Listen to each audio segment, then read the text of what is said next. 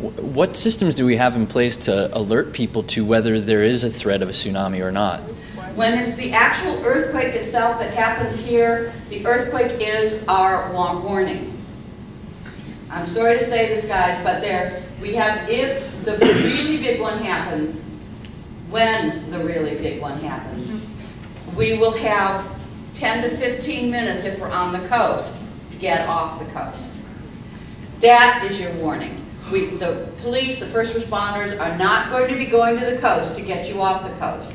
They don't have the time to do that because everybody's going to be moving in. But when there's an earthquake that is in Alaska, in Japan, someplace like that, that's going to create a tsunami here, there's a lot of systems in place, from reverse 911 in many of the areas to tsunami warning signals, which work when you're near the tsunami siren. And then we also have access to some civil air patrol planes that actually have some really loud loudspeakers that they'll be moving up and down the coast.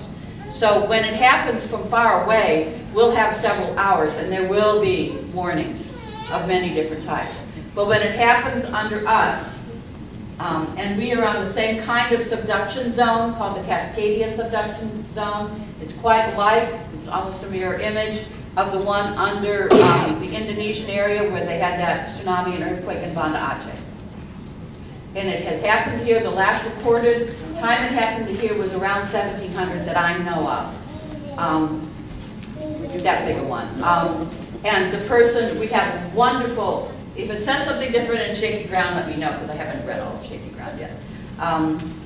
But we have a wonderful earthquake expert, earthquake and tsunami expert here at HSU, Lori Dangler, and she's been doing a lot of research on this, and it's been really helping us get prepared.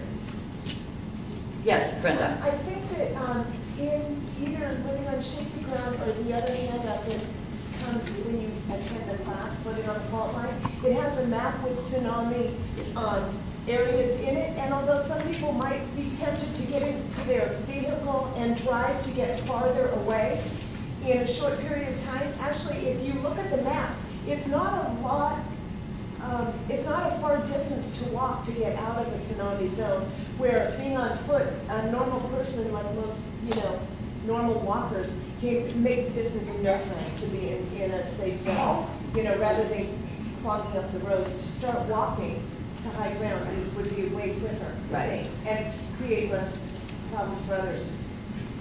Boy, for a new volunteer, you know a lot, Brenda. Thank you very much. So that earthquake again, so everybody get it. The earthquake is the warning, and if it's strong enough to knock you off your feet, get away from the beach. Definitely get away from the beach. So one of the things I want to, before I go on, I want to encourage you to do is to talk to the children. If any of you have children, because some of them I know are still a little bit skittish about this, and they need conversation. They need to be able to talk about their fears, and they need to be able to then be given some tools. Many of them know about drop, cover, and hold, but definitely give them that tool, and definitely, remind them that we're all okay. We're all okay. So the earthquake happened, and it was done. So what did you do next? Most people tried to use their phone. Am I correct? How many of you didn't use your phone? Okay. All right, well, that's good. There was phone gridlock. Phone gridlock. And not only for the community, but for me. I couldn't get to my volunteers by cell phone, by regular phone, and I even have a card that supposedly gives me an ID that I can get through, and it didn't work either, because we were all talking on the phone. So one of the things that I recommend people do, and Red Cross recommends people to do, is have someone out of state that you can call. If you've got people in Humboldt County that you are worried about, and that happens, if you have an out-of-state number you can call Aunt Susie in Illinois and say, hey, this is Josie, I'm fine, I'm going to call you back in a half an hour. Hopefully Jeff and Joe, your children, will call in and say they're okay too. Because you can get that line out, especially in the first few hours after an earthquake, much more easily than you can get the line in. Does that make sense? Yes. Texting is very And texting, we found works. Yes, texting was a surprise. That was like a new piece to be added to our arsenal. Good point. My lights came on right away within 2 or 3 minutes, and I called New York and Imperial Valley, and lines were open then. There we go. But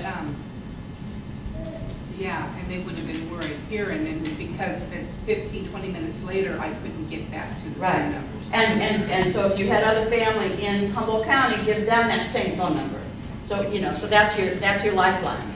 Somebody else over here has something to say. Yes. A little more about the cell phone, landline phone. Can you call on a cell phone out of state? Would that work, or was it only texting? It depends on the cell towers, whether they were up or not. I didn't try calling on my cell phone out of state. Did anybody? Yeah. And did it work? Yes. Okay. So the cell phones are becoming more and more and more reliable for us. And the other piece about landline phones, how many of you have cordless phones in your homes? Okay, well, all right. You're probably getting sick of putting your arms up. So one of the things that I have a cordless phone, most people do, but I also have one of those princess phones that plugs right into the jack. And when the electricity goes out, I unplug my cordless and plug the princess phone in, and if we can get phone service, that's going to work. So they cost $7 or $8, or you could buy them in a used store. Highly recommend having one of those. Highly recommend it. So, yes. I found that both Twitter and Facebook were just a flurry of activity with local people who were talking about what's going on and were helping each other and coordinating, and the local radio stations were also really on top of it too. The local radio stations were definitely, and I heard that about Twitter and Facebook. I was too busy trying to find my volunteers and figure out if we needed shelters. But the social media, which is actually doing a lot of good for the Haitian response, which we can talk about later, it's just brand new, and it's amazingly powerful. Yes? I was just going to say that I live in Old Town Eureka, and our power was out for like all day. It must have been about 6 hours. And Yes, then Old Town. came back on, so our internet was off, the phones were off. We were cut off. Basically. Right. Old Eureka got hit hard, and as did Old Town Eureka. We were, I've got to tell you, incredibly lucky. The damage could have been so much more. And damage to people and displacing of people was, we just kept waiting for more people to have been displaced, and it didn't happen. We did help about 20 people, but, we were amazed at that. So, what else? Oh, so the lights go out. Okay. But it happened at 4:30 and you don't have any power.